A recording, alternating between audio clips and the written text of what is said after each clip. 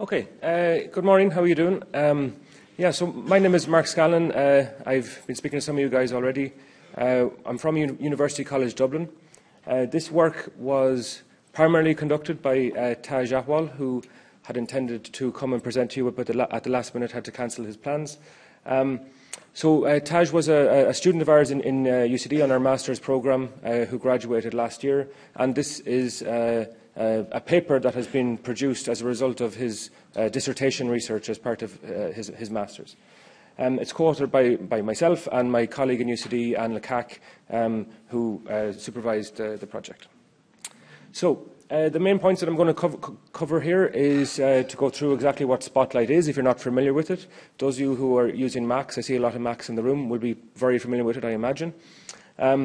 Talk through how we designed the experimentation, what was conducted and what we found, go through some of the results of what we had, and then I'm going to tell you what I told you again. Okay.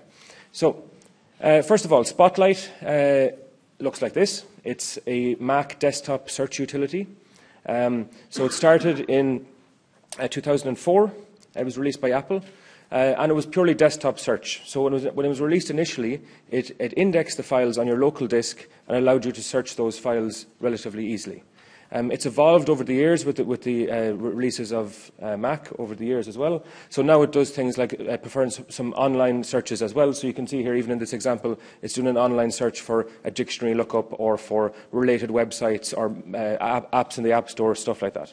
But the stuff that we're interested in is that it indexes the files on your local disk and allows you to search through those files. So on the left-hand side, you get the results for whatever you search for. On the right-hand side here, you can get a thumbnail, perhaps, of what that image looks like, of what that movie might look like, what that document looks like.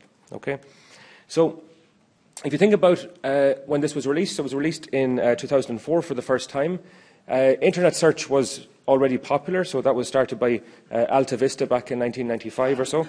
So if you think about web search, while it's not trivial, it's easier than looking at proprietary formats on a desktop machine. So web search, it's a text-based search. There's a standard, so the HTML standard is there. We know what we're looking for when we look through such a formatted document. So web search and indexing is relatively straightforward. Trying to build an index and to actually look inside of proprietary formats on a desktop search is more complex. So it was released in 2004. It allows you to search for information using keywords. And, of course, Spotlight creates databases. So it stores everything from the file system attributes, metadata, and it actually indexes any of the textual content that it can discover in a file. For those of you who are not Mac users, if you've ever shared data with somebody via a USB key and you get all those extra .spotlight files and .fs events files that annoys everybody, they're the files that are used for indexing each device. Okay, so I'm speaking on Taj's behalf, as I mentioned. So he had this interest in this subject since 2011. So the reason that he focused on this for his research topic on his master's was that the number of Macs that he was encountering in his lab was increasing. The popularity of Macs is obviously continuing to grow. So in 2011, he started off looking at keyword hits on Spotlight directories. There were no tools available to parse the data. The format of the databases was proprietary and not documented. There was no published research about what that looks like from Apple or anyone else. In 2013, a company called 50 Forensics, you see what they did there, they announced a tool called Spotlight Inspector, and they had built a tool and they had reverse engineered the format, but the tool disappeared almost immediately as it was released, and the structure was not revealed, it wasn't made open source, and it's not available any longer. It's based on the documentation that we can find about that tool, it was not known if it had any capability to handle deleted records in any way. So in 2016, when he started his master's, the examining of Spotlight had not really progressed. So the current best practice for looking at this stuff is to use a lab machine, a VM or something. You mount the device that you're looking for. So every single hard drive or storage media in the root of that device will have these Spotlight databases. And you use the official Apple tools, the command line tools that Apple provides, to interrogate that database. So you're kind of manually looking through these records, and none of those methodologies that are there so far offer a solution for recovering deleted records. So to give you an idea what this might look like, this is just a small sample bash script. I should say this script and more is available on a GitHub, which I'll have a link on the last slide for you guys if you want. So the line that really matters is that you're looking through the file, you're looking through the content for any of these database files, and the one that really matters to you guys here is this line here, 104. So line 104 here, you're calling on MDLS, which is the Metadata Lookup Service. That's what that stands for. And you pass it in some parameters, and it'll look up to see if there's any records for this file already in the store, and it'll return those metadata records back to you. That only works for currently active files, currently existing files, not for deleted files. Okay, so metadata is obviously a hot topic. Within forensics, the more metadata we can get our hands on, the better. To make the most of the metadata, we should be able to ideally understand any file and data structure that metadata is stored in. You need to test to make sure that your interpretation or your processing of that data is accurate, and obviously it needs to be shown to be reliable. So parsing the data then, if you have ever tried to parse a file that you are not familiar with, I'm sure most people have at some point, it's very difficult. You're kind of going blind, you open it up in hex, you start looking at it. It's a very arduous process.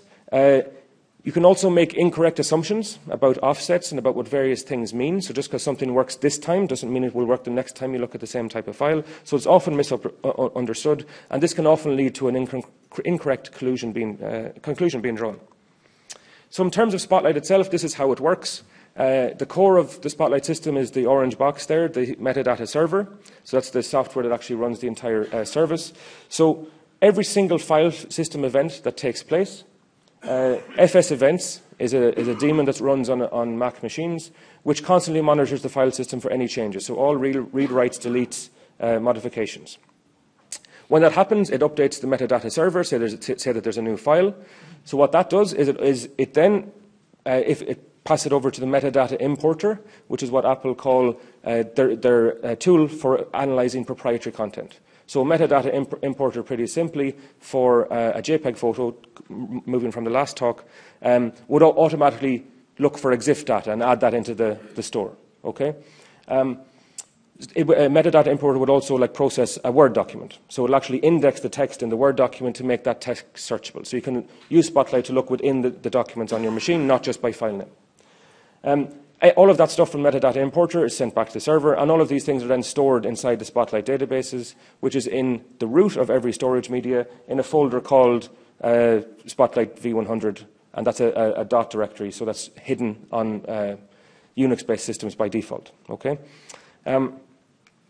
Okay, so in terms of the events that trigger an update to the database, so FS events, again, is the daemon that monitors the file system for any changes. So for any of these events that are triggered, so creating a file, deleting a file, changing it, renaming it, modifying it, exchanging a file, so if you're actually just moving data between two files, creating a directory, you're changing the attributes, pretty much anything you do triggers an FS event, and that triggers an update to the metadata store. Okay. So the metadata importers that I mentioned, so these are a collection of tools that are able to consume proprietary file formats.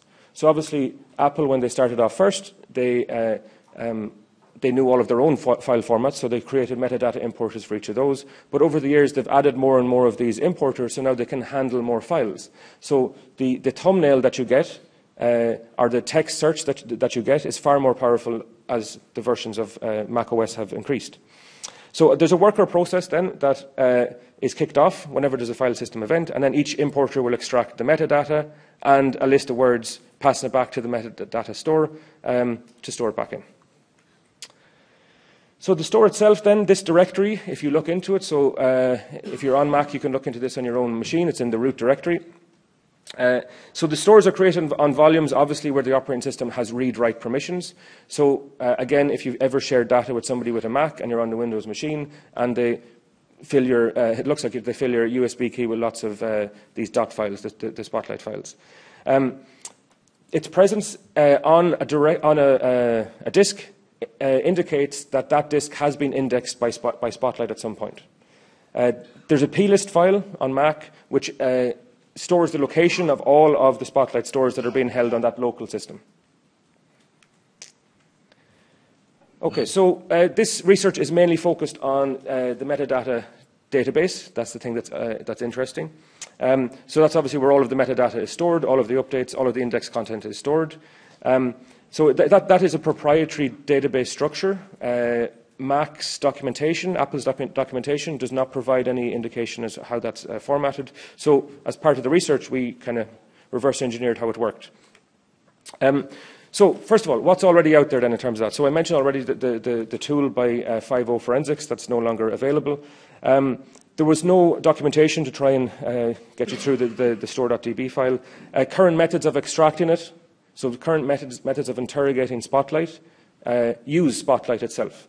Okay, so the lookup service that I showed you the example of in the bash script, that's using the Spotlight tools to interrogate the database. There was no research out there that proves deleted records are recoverable, either directly or from unallocated space, and nothing out there describes the actual structure. Okay. So the approach to this work was first to try and figure out the structure of the database, to identify the records relating to each file, and trying to establish then what happens to deleted records. So are the records that are deleted recoverable from the Spotlight database? How long are they recoverable after the file has been deleted?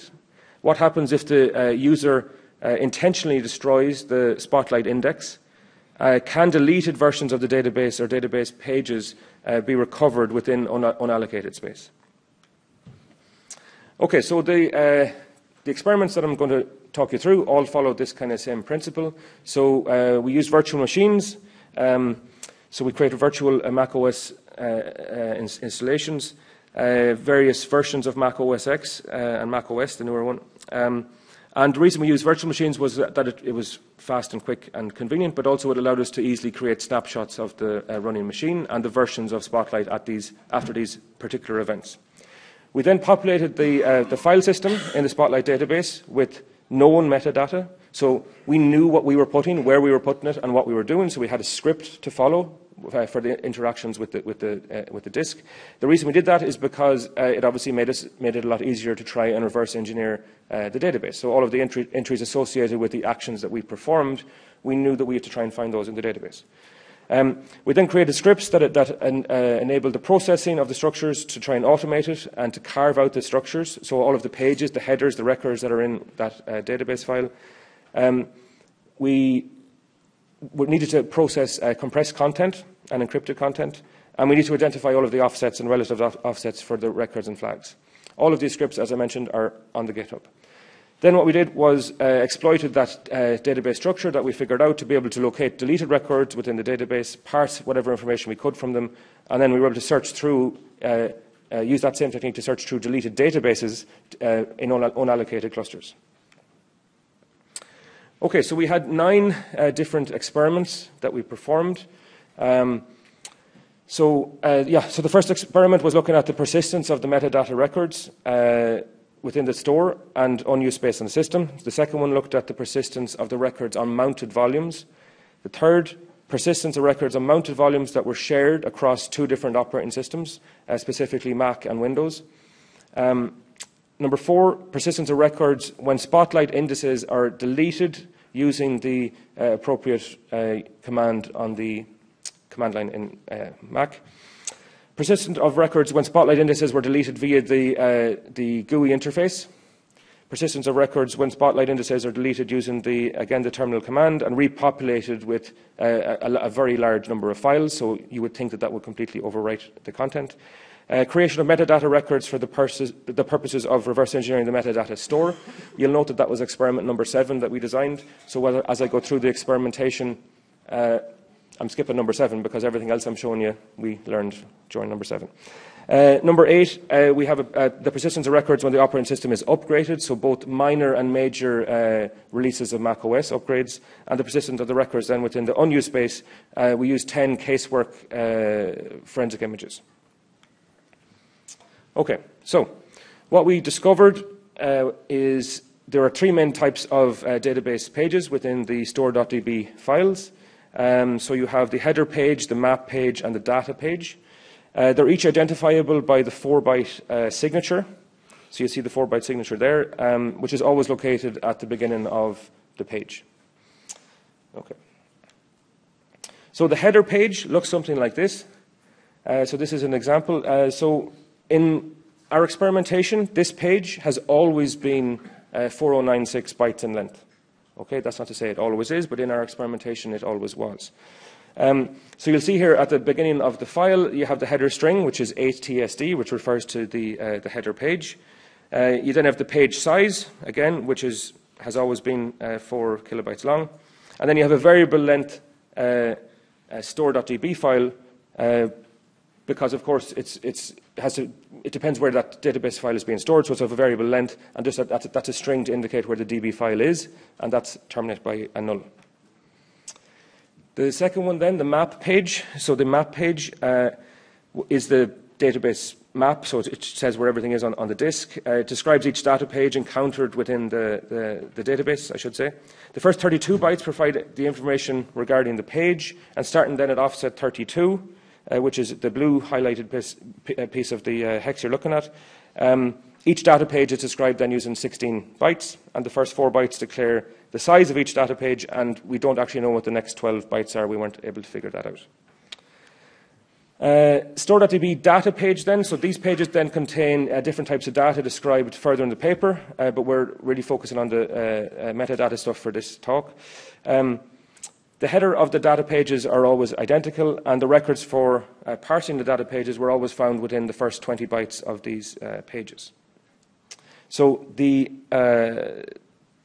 compression library, so you'll see here the content in red is junk. It looks like junk. It's compressed content. So Apple stores the metadata here using in a compressed format using the zlib library. And the next slide we have that decompressed. So you can see that it obviously contains useful information. So the metadata that's contained here and that we've highlighted and are described in detail in the paper includes the creation dates, modification dates, the file attributes, the owner, etc. The metadata that you might expect there to be there. It contains the file names and creation dates as well, which is useful later. So the interesting metadata out of this data page is, in particular, is the catalog node ID, which is in purple there at offset 4, and the parent catalog node ID, which is in pink there at offset 10. Okay. So it's similar here to a structure of a network database. So each record maintains a relationship with its parent and allows a hierarchical arrangement of records to be built. So the catalog node ID is used by HFS Plus to uniquely identify each file or folder on the system.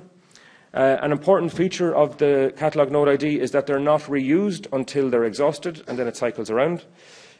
New files created on a HFS file system are given the next CNID, even if an earlier one has been made available because of a deletion.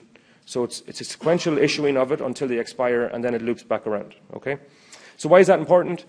We can use that to identify deleted files, so files that no longer exist within the catalog main index file within HFS Plus, and it allows us to recreate directory structures. So we know in this hierarchical structure, it is the mapping of the file system and the folders and directories. Okay. So our first experiment, we took, we added some files onto the system. We then deleted them. The store.db file, there's two versions of it. There's store.db and .store.db. So the dot file is obviously a hidden file again on Mac and Unix-based systems by default. We believe in our testing the dot file is actually the main database, and the store, the one without the dot, is the version that's the last known good one. So if anything goes wrong, it can revert back to that previous store, and then it can build the index again. This is what we've seen. The metadata records within the database persist for an amount of time after the corresponding file on the file system is deleted. If you do a large deletion event, so for example deleting a folder worth of files or whatever, entire database pages are dropped, and then if that's the case, they're not recoverable on the file system. So although Spotlight reported that indexing was complete, so Spotlight periodically again, it's monitoring the file system using FS events. So it indexes the content. If you plug in an external hard drive that has hundreds of thousands of files, it takes time to index that. Okay, so Spotlight will tell you the status that it's at for each new device that you plug in. So although Spotlight reported that the indexing was complete, not every file was actually indexed, because it takes several minutes for the files that are discovered to be passed to the metadata importers, to be passed back to the server, to be stored back out. Okay? So indexing is complete, it knows the files are there, but it hasn't yet processed getting all of the metadata out of those files. Okay. So after a short period of time then, the databases do catch up with all of the outstanding notifications from the metadata parsers. Okay. So each record, as I mentioned, is of variable size, and it sits back to back with the next record. So the data stored within these pages are compressed, and when the records are deleted, the remaining records show like a fluidity and collapse into the newly made space in the page. The consequence of this is that it overwrites any deleted records. So once a deleted record is removed from the database, they're no longer recoverable. There's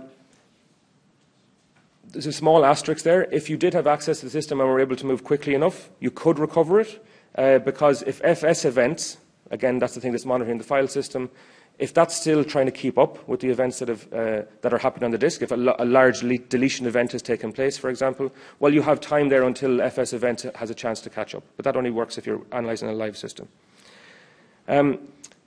So it's possible that you could still recover the deleted metadata files if you look at the last good version, which is just the store.db file. So the last good configuration will still have those deleted records until that periodically updates. And if you examine the unallocated clusters, you can recover deleted pages from that database in those clusters, and you can still process them. So you can still find those deleted records in other places, they're just not in the live version, the .store.db. So in the second experiment, the databases were populated again. We added in files. We deleted a lot of files. So once we deleted from the store database, it's no longer recoverable. One noticeable exception that we encountered was on the FAT32 formatted volume. So every metadata record remained intact and is actually recoverable on a FAT32. So we didn't see this fluidity and this kind of collapsing of the record. It didn't matter that the files were deleted, and the last known good configuration, just the store.db file, that wasn't updated even after 30 minutes. The next experiment, we had two USB devices, one formatted exFAT, the other formatted FAT32. We moved them between Mac OS and Windows 10. So at snapshot 1, there was an expectation that the databases would contain 2753 records, but only about half of them were actually indexed. So that did skew the results, but the reason that is because the metadata importer is still working. Okay. Okay, the next experiment involved re-indexing the Spotlight metadata using different methods. So you can use the GUI, you can use the terminal commands. So when you re-index the metadata store, it resulted in the metadata store pages being deleted, and they are actually available for recovery from the file system directly. Each time the databases were deleted, the store databases were created again, as confirmed by a new catalog node ID being issued. In experiment 8, we were looking at the different major and minor releases and major releases of macOS. So deleted pages appeared within the unused space of the file system across upgrades. Examination of that file shows that the database itself is not deleted, but remained in the same location pre-upgrade and post-upgrade. A check of the physical location of the pages showed them to be in different locations from the site of the original databases. So it's suspected then that a copy of the metadata store is created when the system is undergoing a major update, and that copy then gets subsequently deleted, and during a minor update, that behaviour does not take place. Okay, the last experiment then, we were looking to identify if deleted database files, different database pages could be recovered from actual casework. So there was 14 different cases here. So unallocated records are recoverable from the unused space on file systems. Every database page was found to be the size of 16384. They were always found at a sector boundary on the disk. 5 of the examined images made use of a different version of the database, so store v1. So this is down to the, depends what version of Spotlight you had when you first used Mac, and if you, again, Mac users, you'll be familiar, when you buy a new Mac, magic things happen and everything comes over to your new Mac, so it pulls over all of those Spotlight directories with it. Although database pages are still recoverable, the records, you can't process them until, because the structure has changed. If you look at the last one here, this one I think is of particular interest, so the last case. This is an Apple hard disk, a hard disk that was originally shipped with an Apple machine, verified by the label and the versioning of the machine. And then it was subsequently used in Windows 10 as the primary storage device, as a secondary storage device formatted as NTFS. It was being used as on the Mac machine as storage as well. So it was NTFS formatted on the Mac machine. I tell a lie. It was HFS Plus to begin with on the Mac machine as it shipped with the Mac computer, and then it was in the Windows machine and was reformatted as NTFS. Now I'll continue my story. So, what was interesting is that we were able to recover, we're still able to recover the pages of the Spotlight database store, and we were able to recover records from the Mac machine. Over a 250,000 records were still recoverable from the NTFS volume after it was reformatted. That's better, right? So, in summary then, the structure of the metadata store database was analysed and partially decoded. There was one thing that we couldn't figure out. Experiments were used to reveal that records persist for a period of time within one of the copies of the database. Once a record is deleted, it's no longer recoverable from within the database, but could still be recovered from a copy or from unallocated clusters due to that fluidity. Deleted pages from the database are recoverable from unused space on the file system. If the operating system undergoes a major update, it appears that a copy of the metadata store is created before subsequently being deleted. Database pages can be recovered from the unused space on the file system, and if the Spotlight index is reset, re-indexed, or recreated, the whole metadata store is deleted, and then you can get those database pages still from the unused space on that file system. So, if you're interested in learning more, obviously your first port of call will be our paper that's just published in this conference. But your second port of call, completely coincidentally and in parallel and without any communication, there was a paper published just last month in Digital Investigation called Investigating Spotlight Internals to Extract Metadata. Okay. So this was by Yogesh Khatri. I hope I'm pronouncing that correctly.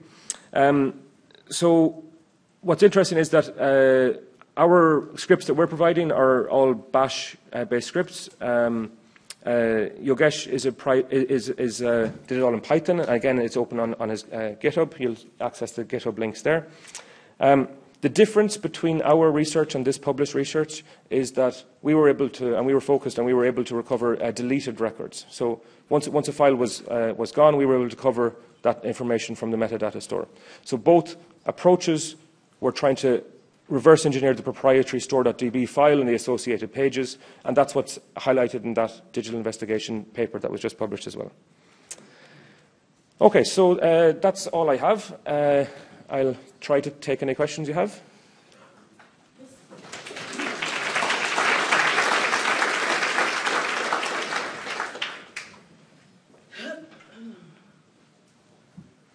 There's one at the front here, I don't know.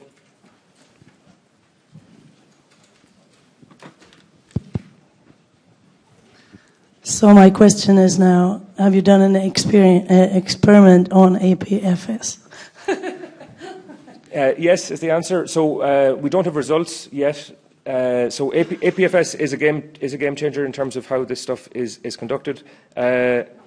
In our experimentation, it makes like recovering the deleted pages from the unallocated clusters not viable, right? So, but we are currently looking at this, and this research is continuing, and certainly APFS is on our list, but we don't have such results yet.